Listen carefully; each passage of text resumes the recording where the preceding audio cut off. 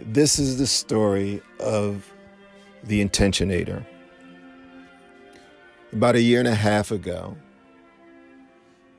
during the course of my studies and research of all things metaphysical and spiritual, I came across a book titled Mind Machines You Can Build, written by a rocket scientist by the name of Harry Stine. A number of the devices he spoke of I was familiar with, but there were a few in particular that I was not and was particularly intrigued by. And those were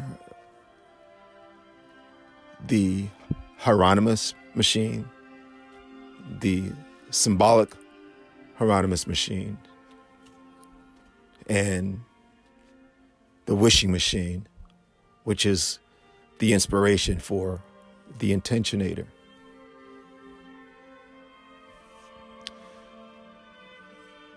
After reading the book, and you should read it yourself, and particularly that chapter 9 on the wishing machine, it's, like Harry Stine, who didn't believe it when he first heard about it, and until he experimented with it, it was just like, a fantasy to him. So I experimented and had similar results, similar successful results. It was extraordinary. Success results in the area of bringing balance to those who were unhealthy and bringing peace of mind to those who were mentally struggling, and prosperity to others. So I've been writing down and documenting my experiments, and I have enough successful experiments, I feel, to share. Whether you use the Intentionator that I offer, or you make your own, or from somewhere else, they all work from the same principle, which is intent. Some have more dials than others, some have more switches than others, and that's fine. The person who invented that was mindful of those features, and that's what went into it. But the driving force that makes the healing occur, or that manifestation occur, is the intent of the operator. So, in another time or other videos, I'll get into more detail on how to fine-tune those intention broadcasts. But for now, this story is about the Intentionator.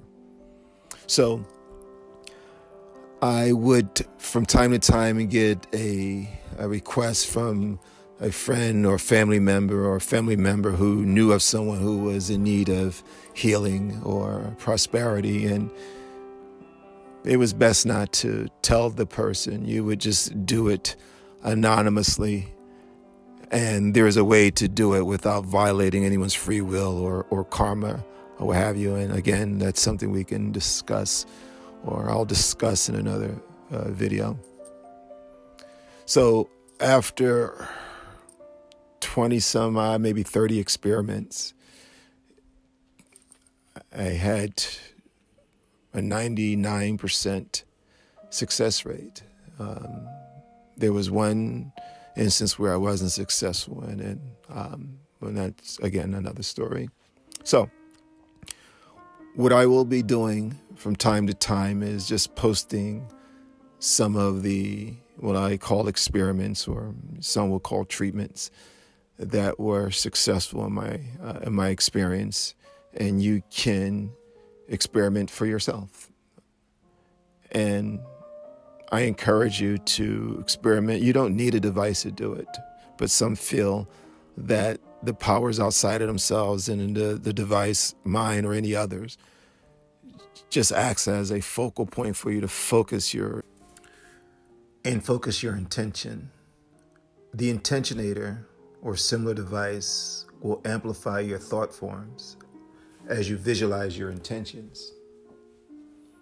So I hope this video was helpful in you getting a better understanding on how the wish machine, or the modern version, the Intentionator, works.